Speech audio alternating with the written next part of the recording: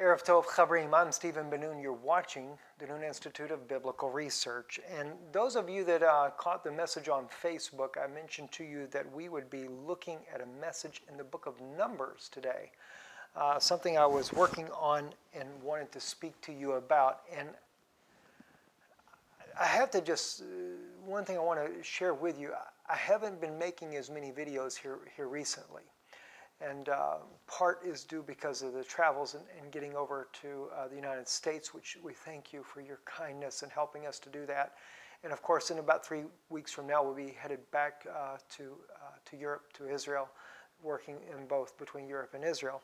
But another reason is because my heart has been very heavy.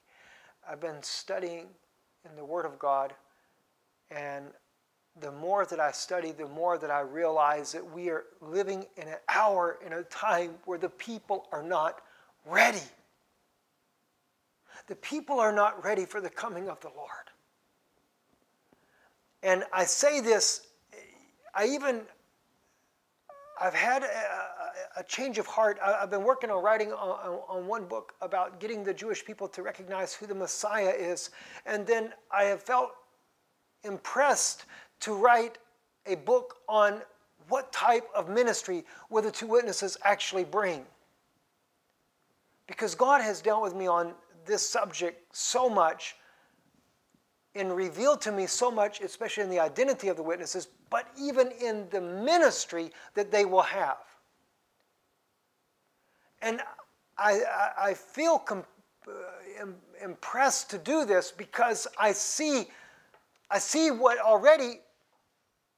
what's coming. When I say this, I mean, I'm lost at words almost to try to share this message with you, because one of the things that God shared with me and showed me, and I shared this with you guys many times before, why does he call them witnesses to begin with? Why does he say two witnesses? Why isn't it two Baptists, two Methodists, two Presbyterians? Well, we won't even go down the road of Catholic or anything else, or Pentecostal for that matter. Because why? You've denominized in all these different groups, and God is not in that. God is in His Word. And I've always kind of thought that the two witnesses is to Israel alone, but now I'm beginning to realize they're not just coming for Israel alone. Because why? The church is not ready either. They do come to open the eyes of Israel to get them to recognize who their Messiah was, but they've got to open up the eyes of the Christian church because she's got all these different doctrines going on.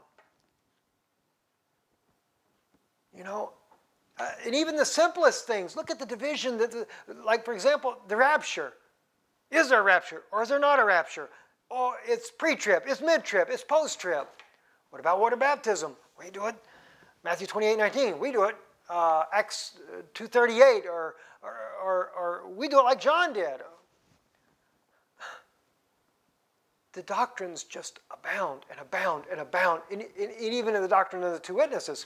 Oh, it's the Old and New Testament. No, it's not that. It's Jim and John over there. Or no, it's John the Baptist is coming back. No, it's John the Revelator. No, it's Enoch and Elijah. No, it's Moses and Elijah. And the argument goes on. Then we have the argument of women should remain silent because Paul said so. Well, we find out, well, the Bible, they didn't translate that right. Oh, what are you kidding me? The Bible's perfect. Then we got the other side. King James. It's got to be King James and nothing else. Do you realize the mix-up that is in Christianity? And understand, I've been right there with you. I'm no different than you. I have grown up in my earlier part of life. Of course, I've always believed the Torah to be true. I believe that the Torah is the law of Moses. And then, of course, we're an institute of research, so we research the original languages, both in Hebrew and in Greek. And my wife, she's not a Greek scholar. She'll tell you she's not a scholar, but she studies it like a scholar would study. She studies in depth. And, of course, she does that with anything. But the point is even myself, in our studies that we've seen, we've seen the mistranslations, the abuse of the Scriptures clearly. We see that continually. But now I'm finding out it's also in the Hebrew as well. And so here we're at an hour where Yeshua is going to return, and he's coming for a bride. And the question is she ready? Well, you know, the odd thing is Yeshua says himself that when they ask him the question, doesn't the Scripture say Elias must first come? And he said, truly, Elias shall, which is Greek for Elijah, shall first come and restore all things. And we know he says, but I say unto you, he's come already. But notice, he puts it in the future. John's already dead when the question's asked. They come down from Mount Transfiguration. They see Moses and Elijah on Mount Transfiguration. And if you notice behind me, I wasn't even thinking of it, I didn't do it intentionally like this, but I put the menorah here. My wife said it'd be kind of nice for the biblical teaching. And so, but Christ is that lampstand of Zechariah. And on either side of the golden lampstand stood Moses and Elijah on Mount Transfiguration. And then he says to them, because they asked the question, well, I thought Elias was supposed to come. They were looking for the literal Elijah to come. It's not the literal Moses and Elijah that come. And then Yeshua says, truly I say unto you, he shall first come and restore all things. Why has he got to come and restore all things? Because they're a mess. The doctrines that we are dealing with are a mess.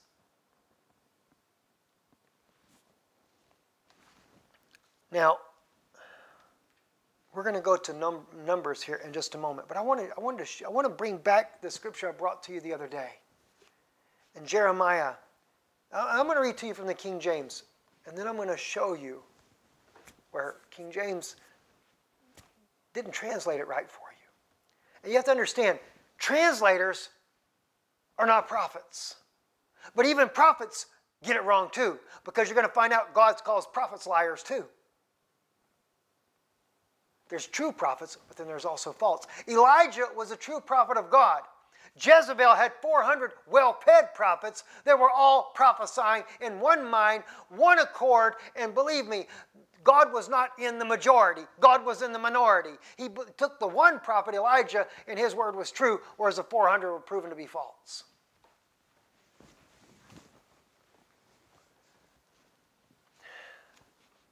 Jeremiah says here, moreover, thou shalt say unto them, chapter 8, verse 4, by the way, thus saith the Lord, shall they fall and not arise? Shall he turn away and not return?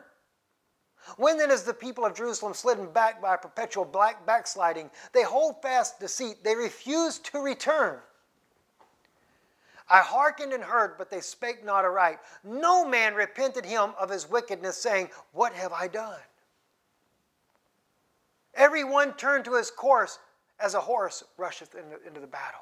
It's the same problem in Christianity. Everybody turns to their own course, got their own idea, their own ideology of what's the truth. And if you don't agree with them, you're out. I think we need to start having more compassion on one another. And I think we need to quit condemning and judging every single person because of this guy or that guy or this sister or that sister.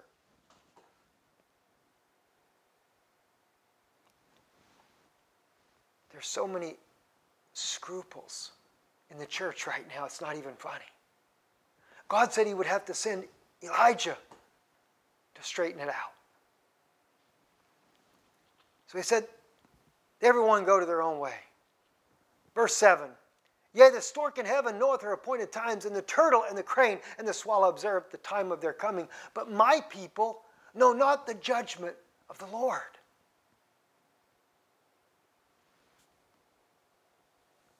Verse 8, how do you say we are wise, and the law of the Lord is with us? Lo, certainly in vain made he it, the pen of the scribe is in vain.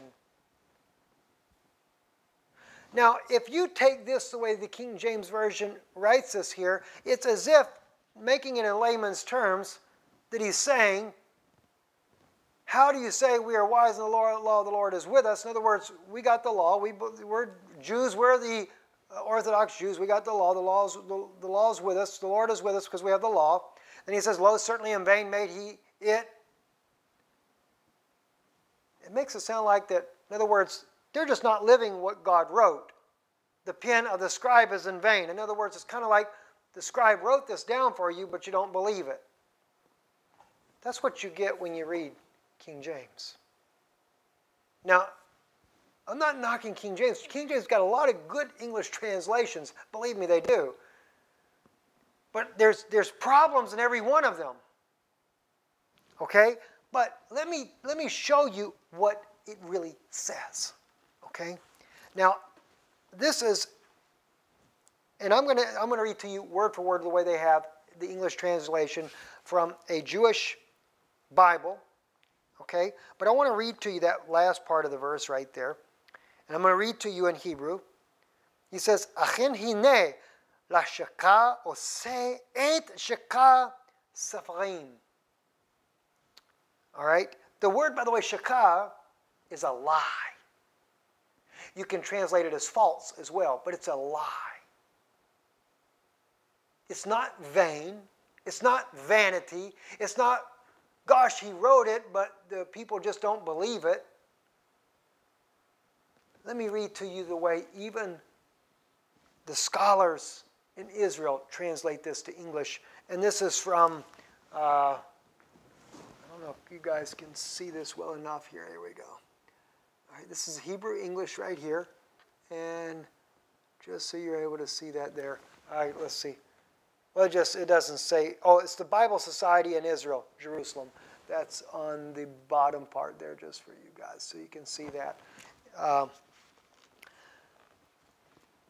Verse 8 is translated, how can you say we are wise and the law of the Lord is with us? Now that is translated correctly.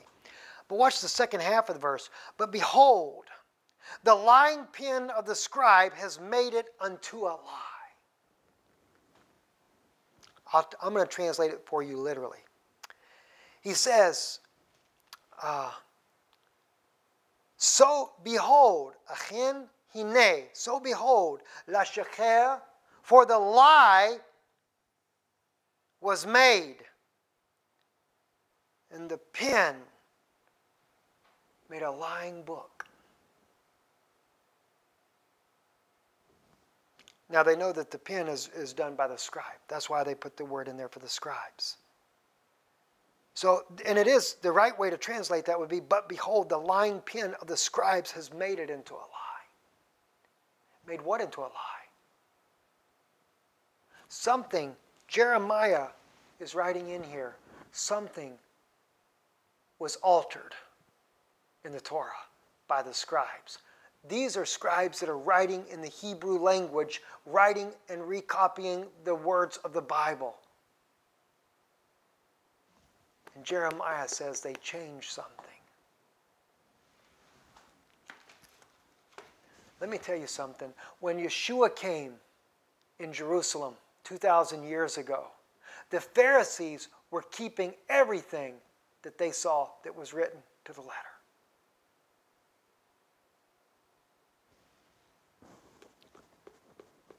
But something had been altered. That's the same thing I brought to you not too long ago. And you want to get a little idea of what the two witnesses are going to preach. And I get a lot of criticism for this. Paul said, though we are an angel from heaven, come and preach to you any other doctrine than that which I brought to you, let him be accursed. I'm paraphrasing it. Who's the we? In other words, the believers that were with him. If any believer preached any other doctrine than that what he taught, let him be accursed. And believe me, the people that believe, oh, the woman has to shut her mouth, she's not to speak in the church or anything. And they say, see, Paul said, even if an angel try to change that word, to be accursed. Your Bible tells you right there that the pen of that scribe, he lied. Just if Jeremiah saw it regarding the law of Moses, imagine what they were going to do to Paul's words. See, Paul saw that. He saw that his words were going to be changed and altered.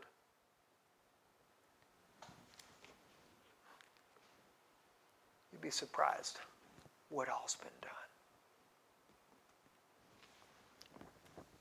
Yeshua says that truly Elias shall first come and do what? Restore all things. Well, bless God, we just got to have the Bible. That's what we do need. But we need the Bible. We need to know from the original tongue that God wrote it in. Do you know this is why the Dead Sea Scrolls have been hidden? Do you know that the Vatican was given the majority of the Dead Sea Scrolls when they were discovered? They went in, they were under Vatican control in Israel, in Jerusalem, and for 50 years they didn't let nothing out. Finally, they started letting little tiny fragments out. I saw a documentary just recently and everything where one of the Jewish brothers there, he got a little fragment from him. Oh, wow, a little tiny little piece, a little chip there. Was all excited about it. Of course, the documentary was done back in the 90s. Now, they've released some other ones. You know why the Vatican won't release any of this? As Gershon Solomon shared with me, my wife was there present as a witness. He shared this with me. He says, because they discovered in those scrolls there that the Catholic Church is a fake and a fraud.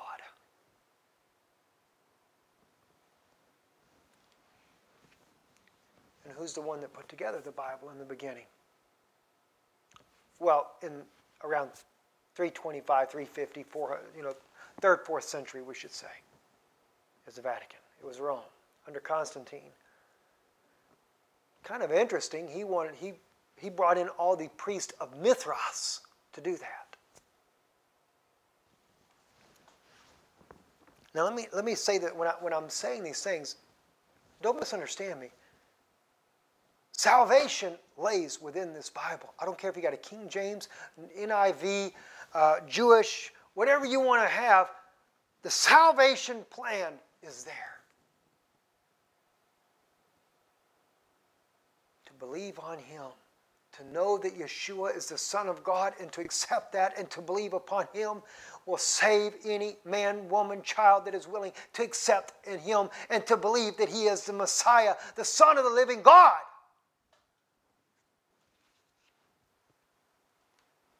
But there's coming a time very shortly that God is demanding perfection. Just as when Yeshua came to do what? To restore the Word back to what it should have been. But the Pharisees couldn't handle that. Anyway, I want to take you to the book of Numbers. Let me read. I read that a little bit to you in there. Let me read it to you a little bit more. I'm going to back up to verse 7 in the Jewish, from the Hebrew. Even the stork. Wait a minute. Verse 6.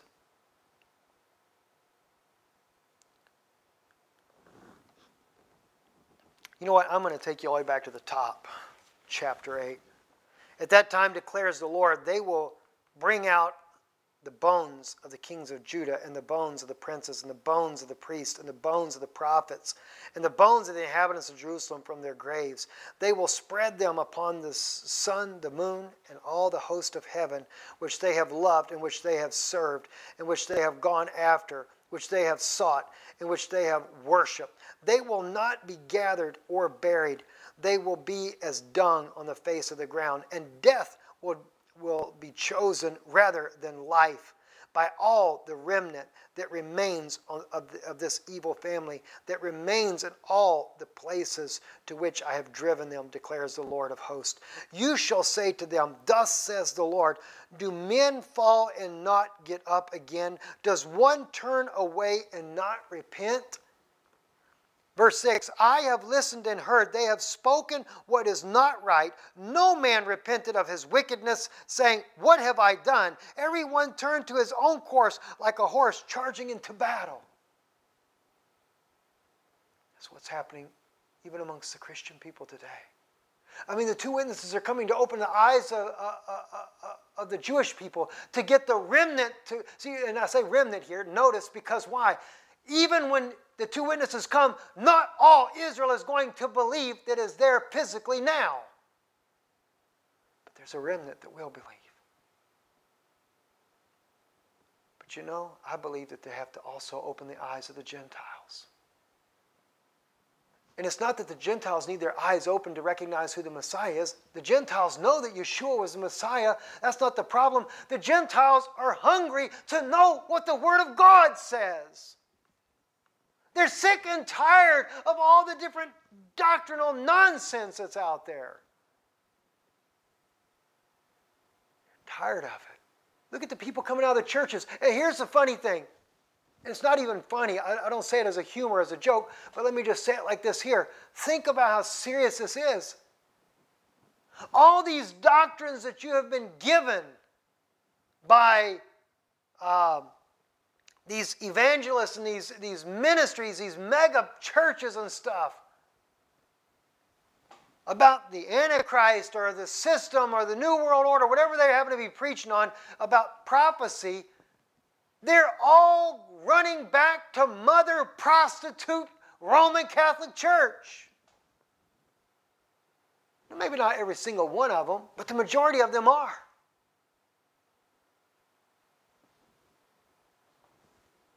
Do you wonder then maybe if God said to Jeremiah that the pen of the scribes were liars because they changed God's law, what do you think then that these men that are claiming to be ministers, that claim to preach the gospel of Jesus Christ, that come out and tell you some false lie and pervert the word of God and tell you that the Antichrist is some Muslim Mahdi garbage nonsense? He's been preaching to you exactly what Rome wanted him to preach all along. That's why you see him going right back. Jesus says, as a dog returns to its vomit, so do they. Their true colors are coming out.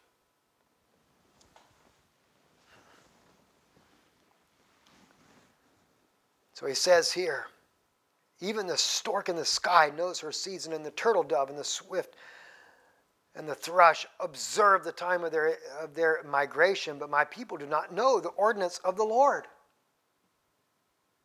They don't know the ordinance of the Lord. They don't know the ordinance of the Lord. That's what it should be written over here in King James. But my people know not the judgment of the Lord, the ordinance of the Lord, the commandments of God. He says, how can you say we are wise and the law of the Lord is with us? But behold, the lying pen of the scribes has made it into a lie. That's why so many ministers preach against women. Oh, they taught you that all right. Oh, they said, Paul said over here that woman is, the man is the head of the woman, and Christ is the head of the man, and you're to obey and submit yourself.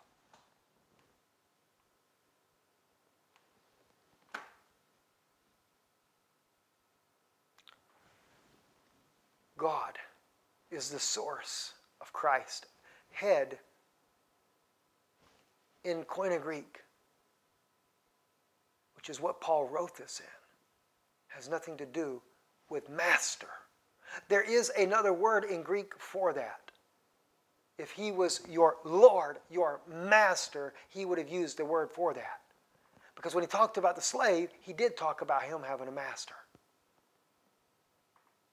But Christ's source is God.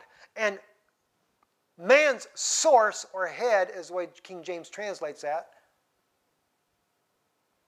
is Christ. Why? Because Christ created all things. He formed that man. And the man is the source of the woman. Why? Because why?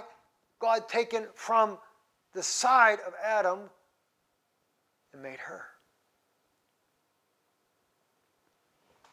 And many other things we've already gone to many, many times before. She shall be saved. Saved in childbearing, says King James. Saved.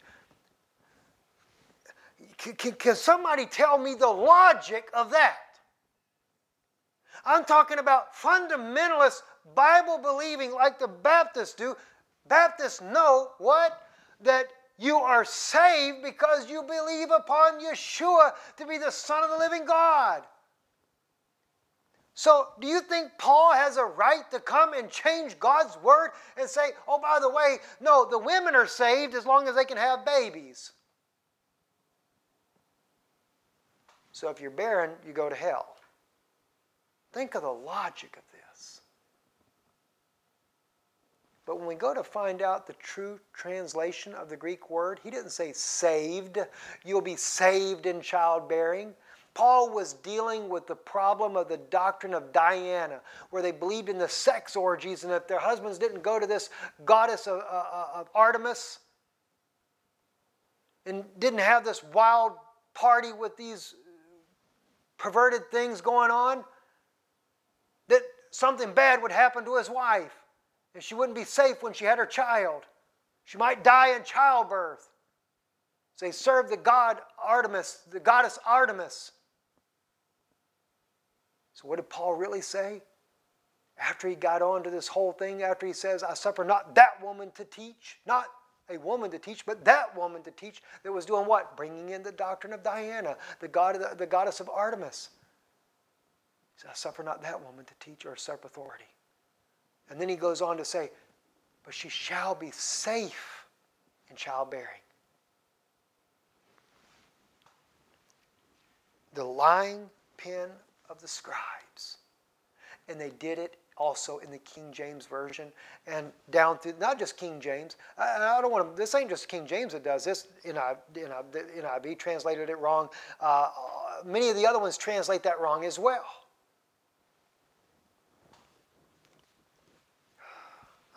For what? For what purpose?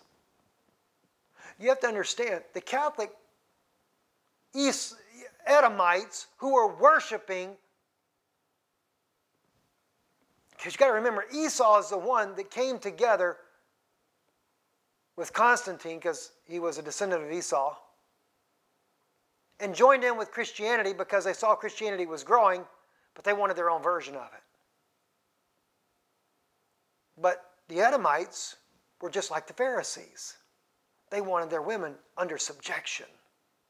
Because you know what one of the biggest problem was in Rome when they saw this Christianity moving there? The Christians taught the gospel, setting the captives free, that everyone was equal. Didn't know that one. They couldn't have that. So he goes on to say here, after he says about the lying pen, the wise men are put to shame. They are dismayed and caught. Behold, they have rejected the word of the Lord. And what kind of wisdom do they have?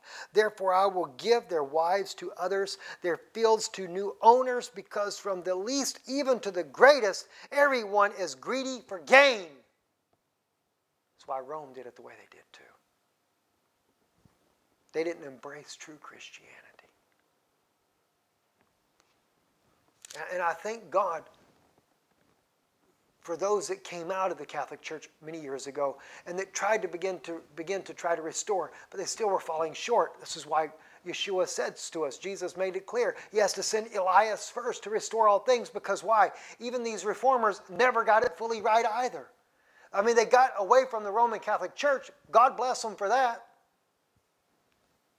And it's not to say that the people have not been saved down through the time. God is going to hold you responsible for what you know. But he's coming for a bride. And that bride has to be without spot. It has to be without blemish. So he says, they heal the brokenness of the daughter of my people superficially, saying, peace, peace. You know, this is what the Pope is doing right now to Israel. The daughter of God's people are the Jews that are there. Instead of telling them the truth of what Yeshua really said, they just say, peace, peace, everything will be all right. Don't you worry, we'll control the Arabs. Yeah, they control them all right. They tell them when to bomb and when to kill and when to maim the Jews. They tell them to kill each other. You know, the Vatican's been using the Sunnis for a long time. So they had the U.S. create ISIS for them.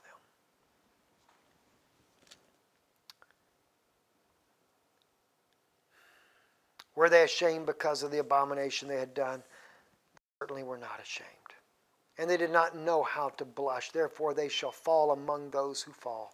At the time of their punishment they shall be brought down, says the Lord. I will surely snatch them away, declares the Lord. There will be no grapes on the vine, no figs on the fig tree, and the leaf will wither. And what I have given them will pass away. Now, keep that in mind. And we're going to conclude with from the book of Numbers.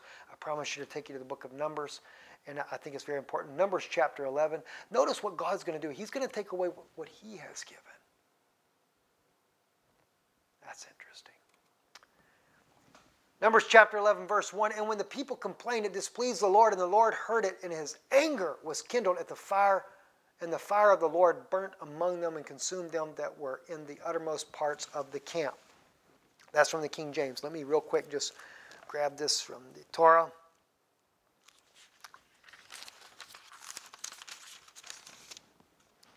And so we go to verse 2. The people therefore cried out to Moses, and Moses prayed to the Lord, and the fire died out. So the name of that place was called Taberah, because the fire of the Lord burned among them. And by the way, let me just share with you too, as I mentioned to you about Jeremiah, where he says that they're going to use a lying pen. They're going to change the law. I've seen that even in modern times, where the rabbis, when they looked at the prophecy about Moses doing greater wonders than he ever did before, and even going to Israel and was going to bring judgment on the earth because Moses died, they said it couldn't be wonders. God must have been talking about something else. And so they changed the word in there. Now that's a subtle one. I can only imagine what they've changed. The people therefore cried unto Moses, and Moses prayed the Lord, and the fire died out. And the name of that place was called Taberah, because of the fire of the Lord burned among them. The rabble who were among them, greedy desires, and also the sons of Israel went again and said, who will give us meat to eat? We remember the fish which we used to eat free in Egypt. Let me read this King James for you guys.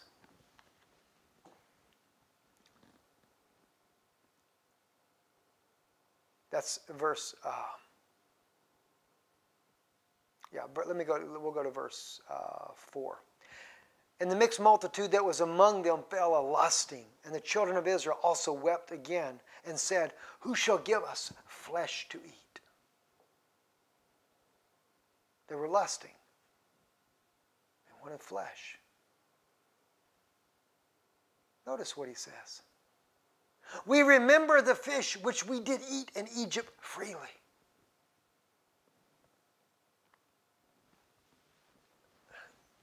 That may seem simple. That's a lot deeper than what you might realize. We remember the fish which we did eat in Egypt freely. The cucumbers and the melons and the leeks and the onions and the garlic. And see, he separated those from the fish. There's a reason for that. But now our soul is dried away. There is nothing at all besides this manna before our eyes. And the manna was a cordon seed, and a color thereof as the color of bdellium. And the people went about, they gathered it on the ground in the mills, and beat it in mortar, and baked it in the pans, and made cakes of it. And the taste of it was the taste of fresh oil. And when the dew fell on the camp in the night, the manna fell upon it. Then Moses heard the people weep throughout their families, every man in the door of his tent. And the anger of the Lord was kindled greatly, and Moses also was displeased. And Moses said unto the Lord, wherefore hast thou afflicted thy servant? And wherefore have I found favor in thy sight, that thou layest the burden of all this people upon me? You know what's really strange? God had already promised to give them a land flowing with milk and honey. They should have made it into Israel in about, 10 days, 11 days, 2 weeks at the most. But because of their lust and their gluttony, they spent 40 years in that wilderness. They hated the manna that God gave them. And yet God was feeding them just like He did in the beginning with Adam and Eve.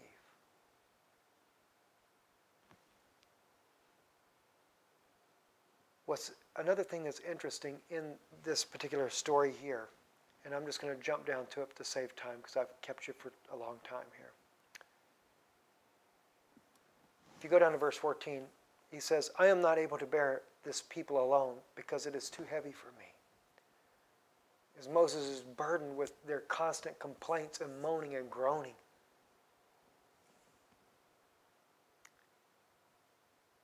And he says in verse 15, and if thou deal thus with me, kill me, I pray thee, out of hand. If I have found favor in thy sight, let me not see my wretchedness.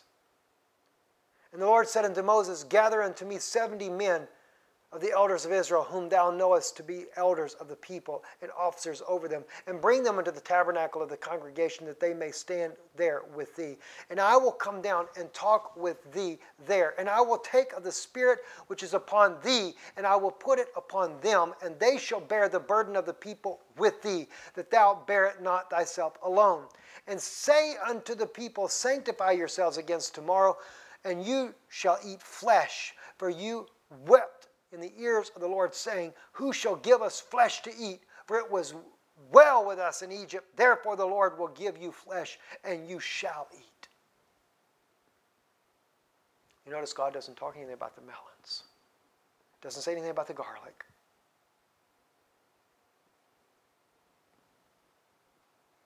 You shall not eat 1 day, nor 2 days, nor 5 days, neither 10 days, nor 20 days, but even a whole month, until it comes out your nostrils, and it be a loathsome unto you, because that you have despised the Lord which is among you, and have wept before him, saying, why came we forth out of Egypt? And Moses said, the people among whom I am are 600,000 footmen, and thou hast said, I will give them flesh that they may eat a whole month.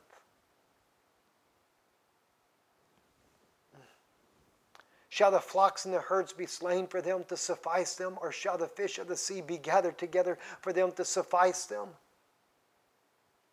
Do you realize God didn't want this? This is God's permissive will. And the Lord said unto Moses, is the Lord's hands waxed short, that thou shalt see now whether my word shall come to pass unto thee or not?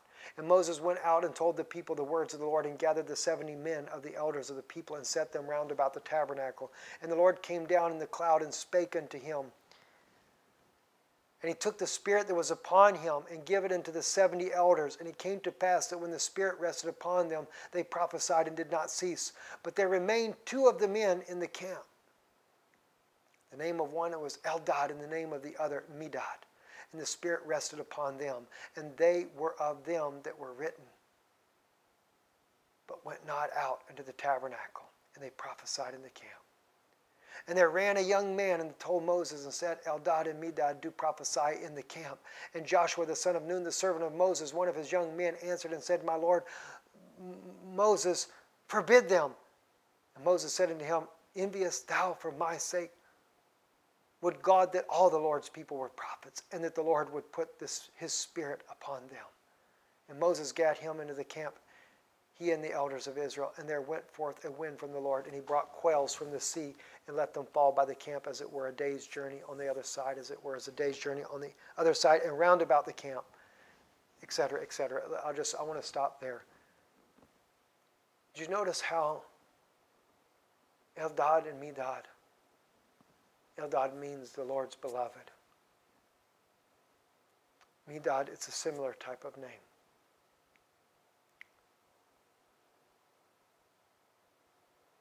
I can't say for sure, but it's almost as if they're a type of the two witnesses because they don't come out to the tabernacle, but they're within the camp. Don't really know. But the one thing I did notice is that God is very well able to take the spirit that is on Moses and put it on another. In this case, he did it with 70. The same thing, by the way, and this is another thing that the children of Israel, my Jewish brethren, you should have recognized this. When Yeshua came on this earth, when God said to Moses, I'll raise up a prophet, the Lord thy God will raise up a prophet like it unto me among your brethren. Him shall you hear. And what did he do? Anointed 70 and sent them out and put a portion of his spirit upon them. Friends, the hour is too late. We do not have time to be playing church. We do not have time to be playing games. And if you've got loved ones that do not know Yeshua, let me encourage you today. That's what you need to do, is to get people to Christ. Don't worry about trying to get them to all these different doctrines that are all mixed up. When you meet someone and you talk to someone about the Lord Jesus, tell them about Him.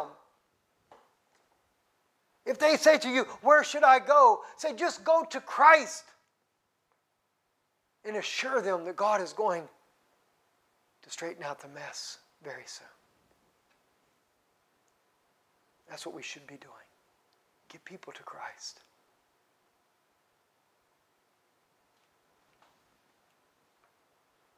It's a mess.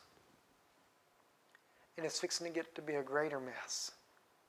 Because all these churches are joining back up with Rome, the prostitute, the great whore of Revelation. One time, Reverend Hagee would actually say the same.